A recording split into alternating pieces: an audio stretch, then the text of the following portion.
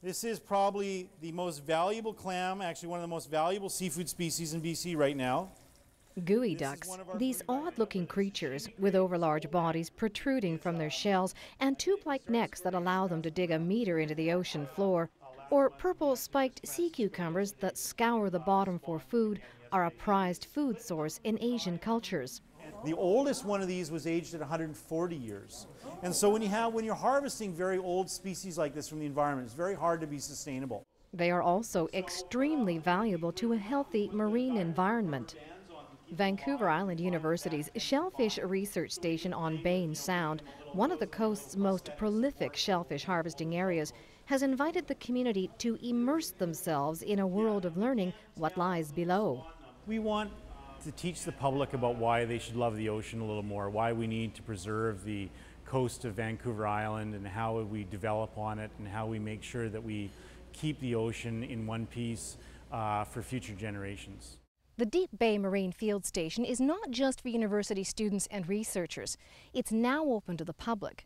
The idea is to build connections between marine conservation, coastal communities, sustainable seafood, and education. We think of Vancouver Island University as the University of Coastal Communities, and we want to be in the community. We want to be engaged in the community and having a dialogue. And so it's really important to us that we bring the community in, that we engage the community in what we're doing. Francisco, who's you'll see wandering around in the lab coat downstairs, is just looking at the eggs that are starting to develop from the sea cucumber spawn we did yesterday afternoon and last night. The field station was built at a cost of $11 million with non-teaching university funds. It was designed as a multi-use and multifaceted facility integrating marine biology research, technology that demonstrates responsible environmental coastal living, and our food relationship with shellfish. We built this fantastic building to do a lot of things, to host the research that we do, to walk the talk on coastal sustainability and be one of the greenest buildings in Canada and teach about that.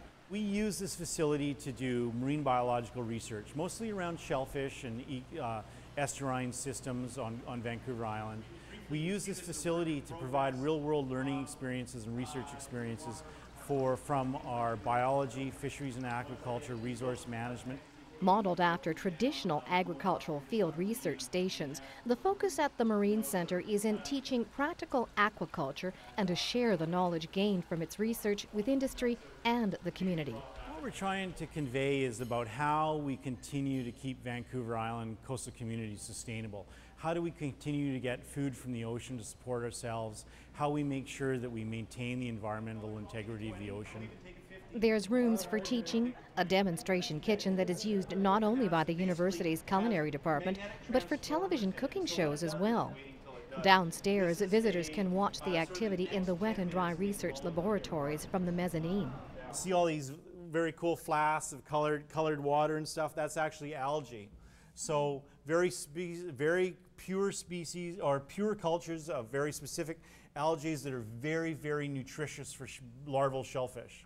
And so we sort of refer to it as our Shellfish Salad Bar. You can even dip your fingers into tanks where you can get up close and personal with local marine life. One of the reasons for these tanks is to sort of show what we have, the diversity of animals we've got in the Sound. We want to hear back from the community.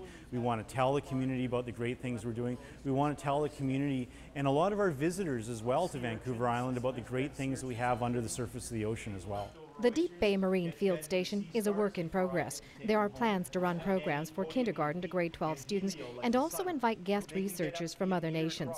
In Deep Bay, I'm Annette Lucas.